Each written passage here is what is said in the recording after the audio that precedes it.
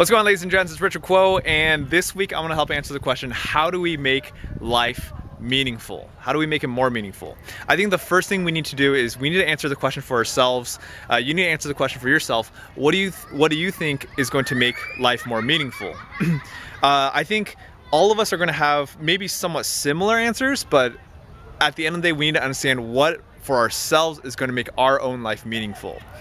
When I look at this question, the two answers that come to my mind, number one is to build deep, meaningful connections with people. And the second thing would be to do meaningful things, to do interesting things. So I'm going to break this down as quickly as possible because I think these are really interesting points. Let's talk about building meaningful relationships first.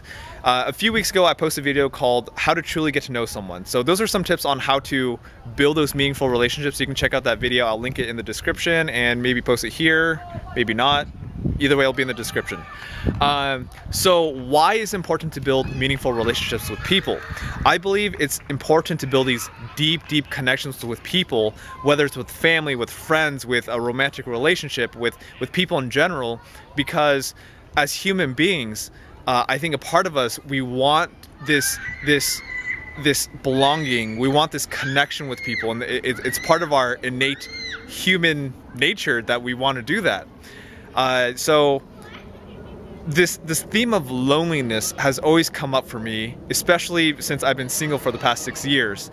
And it's interesting because it doesn't matter how many thousands and thousands and thousands of people you might know. Maybe you're a celebrity and you're super famous. It doesn't matter how many people know you, you could still be lonely. And I think loneliness comes from this need, this desire to have a deep relationship with someone. So for myself, I'll be honest, I've felt lonely in my life, and I think a lot of it comes from not having as deep as connections that I am looking for. So how do we solve this? How do we build these deep, deep connections with people? I've already shared half of it in the other video, and I'm going to share kind of another piece of it here. I think the first one is to surround ourselves with like-minded people, people who are going to be there for us, people who want to be in a relationship with us as friends, as a romantic partner, or even our family. Family, you know, those are things that we can't choose. But what we can choose is we can choose to try to build those relationships. They're not always easy. I've struggled a lot with my own siblings and my parents for many, many years. And finally, at the age of 26, I've been able to develop our relationship, and I feel like finally I've been able to connect with my siblings, especially my sister, who I never used to really get along with when I was younger. So that's cool.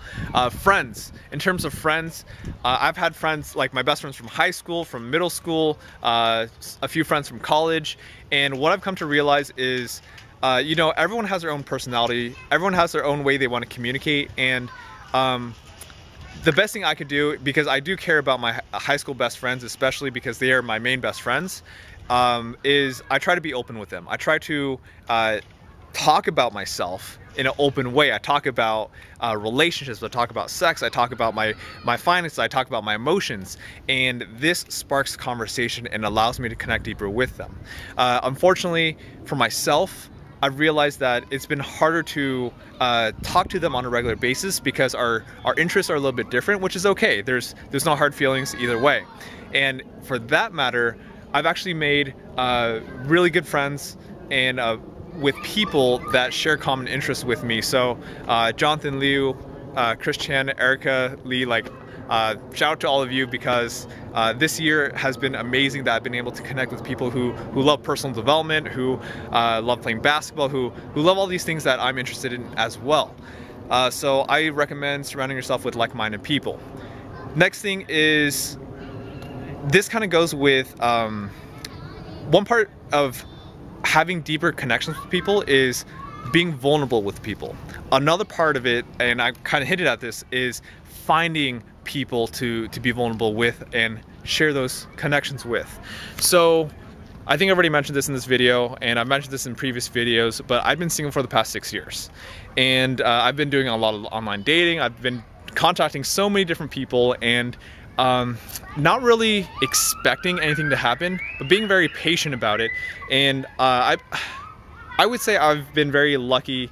A few days ago, I contacted someone and we just started having a conversation. Ever since, we've been having conversations every single day for hours on end. We've been talking, we've been texting back and forth, and to be able to share this experience with this other person has been quite magical. It's been really cool to be on a deeper level with another human being. So I'm very grateful for that. So deeper connections, very, very important in making a meaningful life, living a meaningful life. I feel like I kind of left this open-ended. I think there's a lot more to talk about, so drop questions in the comment section, and I'm sure as my journey progresses, I will dive into this even deeper. Second thing I want to mention, so we talked about relationships being an important part of being meaningful. The second part would be creating meaningful experiences. So meaningful experiences. Many of you watching this video are probably high schoolers. I think creating meaningful experiences, whether you're high school or graduated or whoever you are, I think we could all create meaningful experiences. And that really starts with thinking, what's going to make my life interesting? What's going to make it fun? Is it going skydiving? Is it base jumping? Is it writing graffiti on a wall? And I'm not recommending that you do all these things, because I think how we decide how to make life interesting and come up with these ideas is, let's not filter what we want to do first. So let's keep it uninhibited and think about, yeah, I want to do all these crazy things. I want to trash a building. I want to vandalize something. It doesn't matter. I'm not encouraging that, but I'm encouraging that you let your mind just roam free and just be inspired, follow your heart. And afterwards you could think, okay, is this a good idea? What are the consequences for my actions here? And I think that's what makes life meaningful, interesting. So hopefully you'll find those interesting things for you. For me, if I were to ask myself what's going to make my life interesting, I would say, I think traveling is on there. I think I want to go hang gliding. That's always been on my bucket list. Honestly, I gotta sit down and think about this myself. So there's definitely a lot out there. But hopefully you found this video helpful. Hopefully this gets you started in living a more meaningful life for yourself. Build those deeper, meaningful connections, do more interesting things, and let me know any thoughts you have and what you believe will make your life meaningful, and maybe that will inspire me to make my life a little bit more interesting too. All right, thank you so much for watching this video. If you found this helpful, be sure to share it with your friends, and subscribe to my channel down there somewhere, you know. All right, cool. Love you all. Thank you so much for watching. I'll see you next week. Peace.